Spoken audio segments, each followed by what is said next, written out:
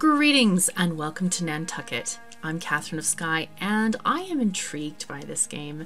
The publisher Fish Eagle sent me a key to this game and I am really thrilled to play it. So thank you very much to Fish Eagle, the publisher, and the developer Picaresque Studio for that opportunity. This is a naval seafaring strategy game which takes place kind of in the days of Herman Melville's Moby Dick. And we are going to be a survivor off of the ship. Now, I have not played this game at all. I've not even clicked the new game button. I've just looked at the options to change the volume levels for the recording. So this is going to be a completely blind playthrough, and I'm really excited to see how this goes on. Now, this game is going to be available on January 18th, so watch for it then. In the meantime, I have linked the Steam page in the description below. So let's start a new game. All right, here's character creation. Captain, we could be Ishmael. That sounds good, considering we can't change our portrait to a feminine character. Let's see what we have here. Looks like we have skills. We have 1 point left to spend, it says. Let's look at hunting. Hunters are men without fear, born to chase their prey. They can stand, can stand on a whaleboat's bow, sailing toward danger, or face the wickedest pirate without hesitation. Sailing. Sailors are valiant explorers who spend their lives at sea. No matter is a majestic vessel, a whaleboat, or a simple board, they know how to keep it afloat, come rain or shine. That sounds like a really useful skill to have. Science. Scientists are investigators of the natural... Whoopsies. Pardon me, my mouse moves. It's shifting my mouse. Their curiosity and competence can unlock unknown knowledge about the sea, and above all, save lives on your ship. I wonder if that's also like doctoring kind of a thing. Crafting. Craftsmen are expert artisans specialized in dealing with all the practical errands of a ship. Their hands are surely the dirtiest and most useful at sea. Now that could be really good at keeping our boat afloat, like if we have damage, I imagine. Man, choose your trait. We could have a trait too. Smart. Could be strong, old sea dog. What's this one? Healthy, open-minded. Let's click. Okay. 1 point to spend in attributes. +2 damage in combat against sea creatures. That sounds good. +50% HP regained during navigation. That sounds like a huge buff. +1 HP per level. +1 XP gained per day of navigation. I have no idea what is going to benefit us most. This damage against sea creatures sounds pretty good because as I understand it from reading the description of this game, we are going to be up against lots of sea creatures, possibly pirates, possibly other things. Let's go get this. We'll be strong. All right, do we want hunting, sailing, science, or crafting? Who? I think I want crafting. I used to be craftsman, and I believe in crafting. It's good. Now there's an option here, Sea Dog. What is that? You can save only by quitting the game. Okay, so that's kind of like hardcore mode. Tutorial, yes please. Play. Alright, there are several ways to hire crew members in the tavern. Use the hire fire buttons to exchange, and you didn't let me finish. Meow. Okay, there's a paper. Oh wow, I love the graphics. This looks awesome. Welcome to Nantucket. Nantucket. Take out your map and look at it. See how it stands there way offshore, lonelier than the Eddystone Lighthouse. Welcome to Nantucket. This tutorial will introduce you to the core features of the game. Follow the instructions in the panel below in order to proceed, or press exit tutorial to end this tutorial. Alright, after speaking with Captain Bildad and Peleg, you get a job on the whaling ship Pequod under her captain Ahab. Your friend Pequod at the tavern, and you got him a chance of shipping out with you. He told you that he's killed more whales than you can count. Meet him at the tavern. Okay, we need to enter the tavern, so we'll click this. The tavern is the place where all the mariners come for a drink. It is the best place to find new crew members. Crew members are divided into 5 classes according to their key attribute: sailors, hunters, craftsmen, scientists, and cabin boys. You can hire and train to any other class. Find Queequeg by selecting the Hunters tab. Oh, that's cool. Okay, so... Alright, Queequeg, by selecting a character, you can check his stats. You do not have to pay to hire a crew member. According to his class and level, each character will take part of your future incomes outlay. The only limits are represented by the maximum crew capacity of your ship and your actual prestige. The price in prestige of each crew member is equal to his level. Okay, so he's level 5, and we have... Our captain's prestige is 63. I guess I'm the captain. And our men are taking up 16 of that prestige. So he's a swimmer. Oh, that's cool. His skills are, he's a pain master.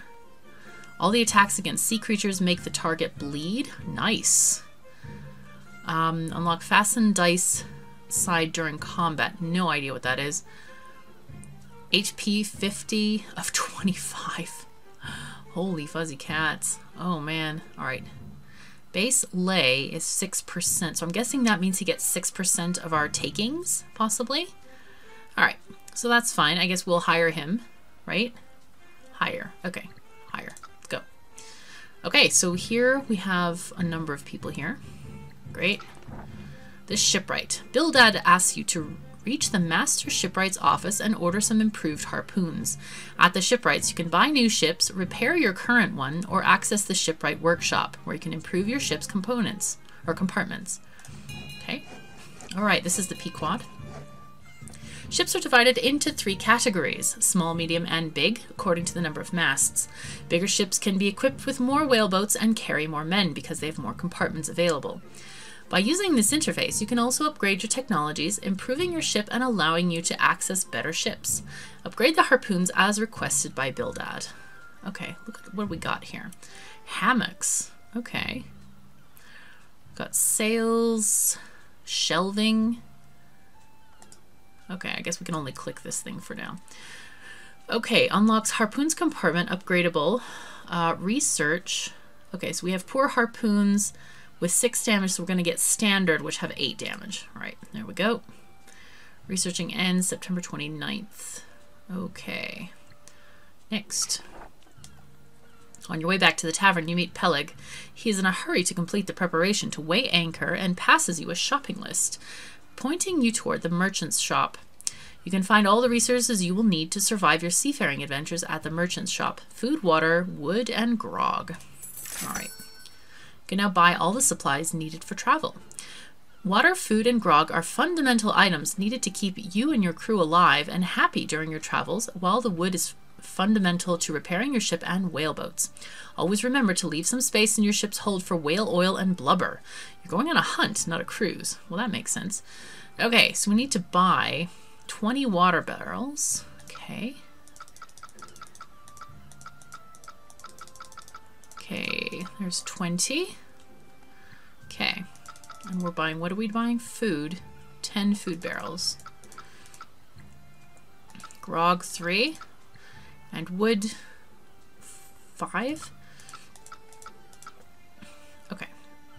Wow, lots of money. Okay, next. Now you're ready to set sail on the Pequod. Before reaching the ship, you stop to buy a newspaper, knowing it will take months before you will get fresh news again. The newspaper contains news from all over the world and information you can use during your travels. Okay. Apart from world news and pirate activity reports, the newspaper contains a jobs page where you can find errands to complete in order to increase your prestige and fill your pockets. Check the jobs page. Maybe you can find something useful to report to Captain Ahab. British forces defeat Bahi Rao II and take control of the Maratha Empire. This is 1818. British Admiral John Ross sets sail in search of the Northwest Passage. Yeah, that's an interesting journey. Explorer Giovanni Bolzoni explores interior of the Great Pyramid of Giza. Wow. Alright, we're supposed to discover a new whaling area. Various exploration ships have reported the presence of large quantities of whalers in Baffin Bay. It could become a new hunting area. It's 8 days away. We'll accept this because it's blinking at me. Get plus 200 money. Sounds good. Alright, we'll go next. You are finally ready to join the rest of the Pequod's crew and set sail. You did not meet Captain Ahab, but you're sure he's going to teach you a lot about life at sea. And with Pequod covering your back, you are sure nothing can go wrong. Okay.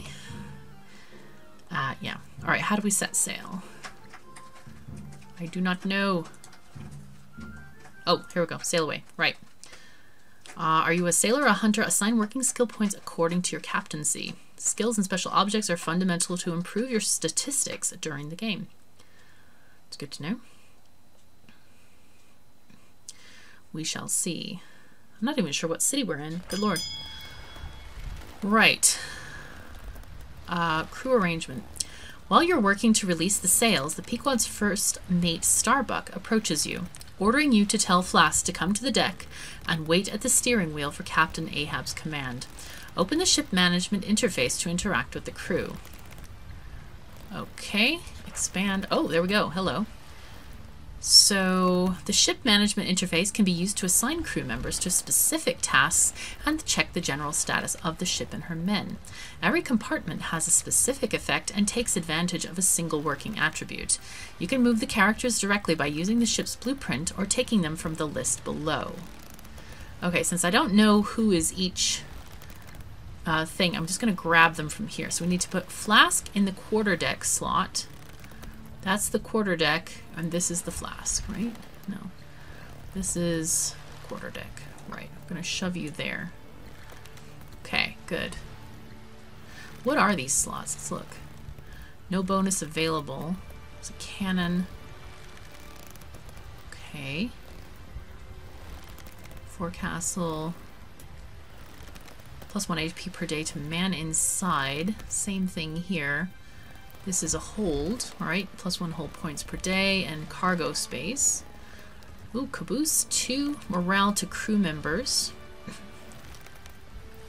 Wow. Captain's cabin, plus 4% profit from selling oil and blubber.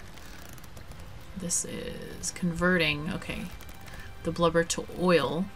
That's good. So we have our own processing center for that. Here's our harpoons. Obviously, we did not get the bonus for that just yet. Plus 2 HP per day to men in sick bay. Okay, and this is also sick bay. Right. Okay, interesting. Right. I have no idea what all this means. This is very overwhelming, I think. Okay, so here's our Pequod. It's a large clipper ship, standard quality. Okay, so going 13.7 knots. All right, we get some bonuses here and there for stuff. That's good. All right, we have pretty decent morale except for fleece. Okay, 10 max crew. Great. Navigation. Navigation requires both planning and on-the-fly responses to the sea dangers. The wind rose below you shows how the wind is blowing at the moment and the directions to take in order to sail windward. Right. The filter above allows you to check the global wind patterns, meaning the most common wind patterns of specific sea areas. Okay, so we need to open the global wind pattern. Oh, that's cool. So it shows us which directions the prevailing winds are. Okay, you can now inform Captain Ahab about the sightings you have read about in Nantucket. Open the quest's interface by clicking on the right filter and then select the mission you're interested in. So that's this thing. The interface allows you to easily find the destination to complete it. Okay. Alright, various ships have reported the presence of large quantities of whales in Baffin Bay. Go to quest. Oh, there we go. It's like pinned there. I noticed that tail pinned. Okay. Captain Ahab was eager to have a chance to test his crew and ordered them to set sail in the directions of the sightings. You can select a destination by clicking with the right mouse button on a point on the map, then pressing play to confirm. If you hold the shift key while setting the route, it will add points to the current one. Okay, and you can explore the map by going with the left. Okay, it's not letting me click with the left. I think we just need to click with the right. I think this is going to be okay just to go straight there. We don't need to have multiple points since the prevailing winds are going to take us there anyway. Okay, confirm destination by click and play. Alright, while navigating, check the areas surrounding your ship to avoid dangers, such as adverse weather or pirate ships, and keep your resources under control to avoid troubles at sea. Food and water keep the crew alive. Grog makes men happy, and wood repairs your ship. Okay, it's going at 3x speed. I love the graphics in this game. This is so cool looking. Oh, what do we have? Oh my god, there's stuff happening here. While navigating, you will have to deal with events that are triggered by your choices and current status of your men and ship. Your choices can have huge consequences, affecting the crew and shaping your character growth. Captain Ahab walks out of his cabin, shouting orders to Starbuck. His wooden leg echoes like a war drum on the deck. As he reaches you, he stops, watching you work. Hey kid, you clearly have no idea how to scrub a deck. Do you know at least why you are here? Let's see. I want to learn how to kill whales. I want to make a lot of money. I want to see the world. I want to become a great captain. Oh, and it tells you what happens. Open-minded, greedy, strong trait added. I forgot what open-minded does. But I want to become a great captain. Okay. You will learn from the greatest then, cries Ahab as he walks away from you. Fantastic. Okay, cool. Can I look at my character? Okay, 4 days left. Let's pause. Can I click on my character? Click for further info. Maybe we're just in the tutorial. Okay. We'll click on it later. There we go. No prevailing wind. Okay, maybe... I don't know if it was because we're off the arrows or just in that area. The lookout spots a creature blowing in the distance, and the whaleboat sent by Captain Ahab confirms that this is the place you were looking for. Ahab sends Stubb to help and orders Starbuck to lower another whaleboat. Starbuck tells you to pick a harpooner and join them. Oh god. Okay. The deployment interface helps you fill your whaleboats with men for the hunt. Every whaleboat works as a single unit, and each character gives to it his own skill and available commands, represented by the sides of their combat dice. Check Pequod's profile by clicking on it. Okay, we know he's really good. Okay, next. You can assign a character to the whaleboat by dropping him in it. There is no need to fill all your whaleboats. More men mean more chances to win a fight. But then it just says there's no need to fill all your whaleboats, but more men mean more chances to win a fight. So it's advantageous, it seems, to have more men.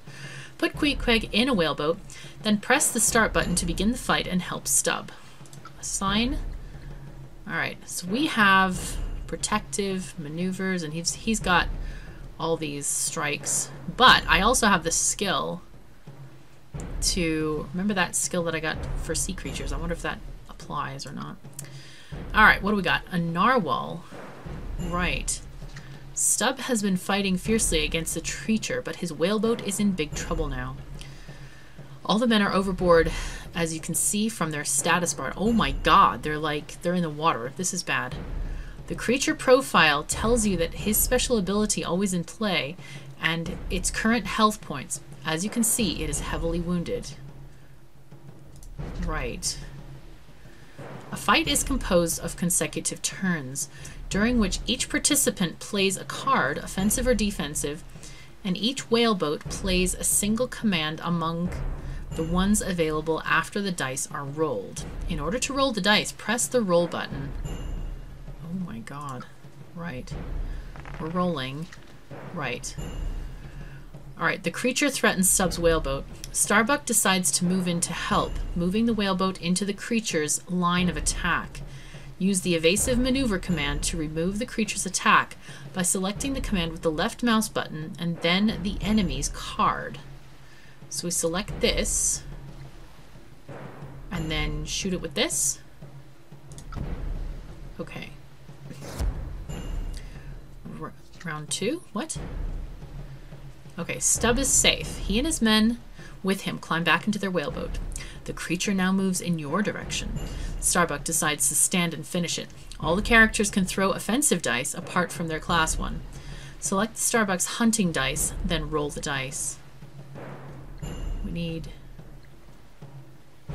okay, hunting side here. I guess hunting... okay, roll. Alright. Queequeg steps to the whaleboat's bow and aims at the charging creature, waiting for Starbuck's command. Attacks deal direct damage to the enemies. Harpoon damage is related to a character's hunting attribute, the quality of the harpoon, and some traits. Hit the creature. Okay, select the strike command, and we'll go straight toward the... whoa, there we go. And it's dead. Boom. Alright, the creature lays motionless, killed by Queequeg's iron. Hunting whales and completing quests is your primary source of experience points and valuable resources.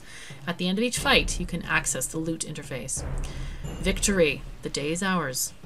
The waters cease churning and return to normal. You raise your arm and the victory cries of your men surround you. God, that must be terrifying in real life.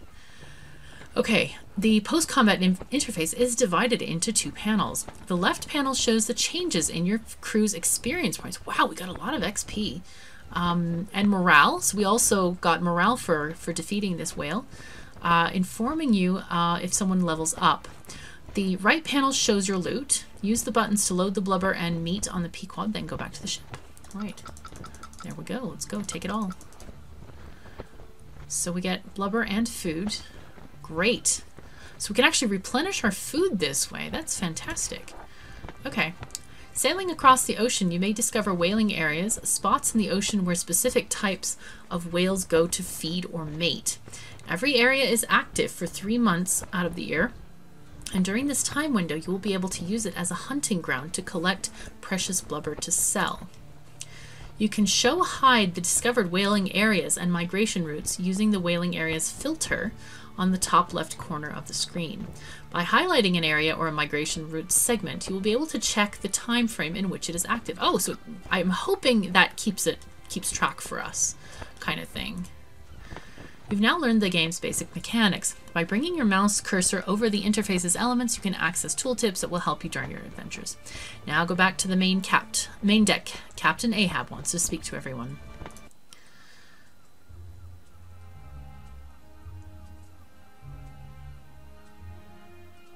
Drink ye, harpooners, drink and swear, ye men that man the deathful whaleboat's bow. Death to Moby Dick. God hunt us all if we do not hunt Moby Dick to his death.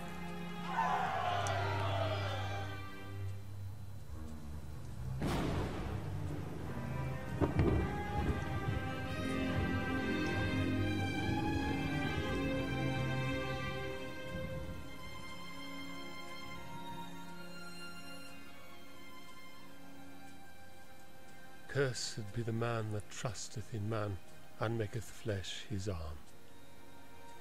I was cursed twice by the Lord for my blasphemous promise to hunt Moby Dick, and by Ahab for surviving the Pequod and its sons swallowed by the sea. I was craving to conquer my spot in heaven by striking my iron in Moby Dick's heart. So I headed back to Nantucket, looking for a new ship and wealth-seeking sailors.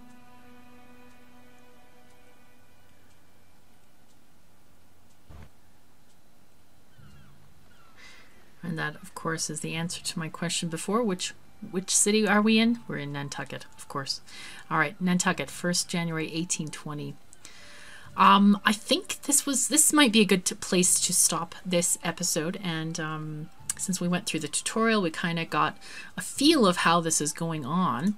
We still have, oh wow, so our ship has gone down. We have a new ship, the Melville, which is a rotten sloop. Oh my goodness. So we have a little bit of money to improve it, but I think what we'll do is get on that in the next episode. So thank you so very much for joining me. I am really intrigued by this game, and I'm really interested to see what the next episode brings.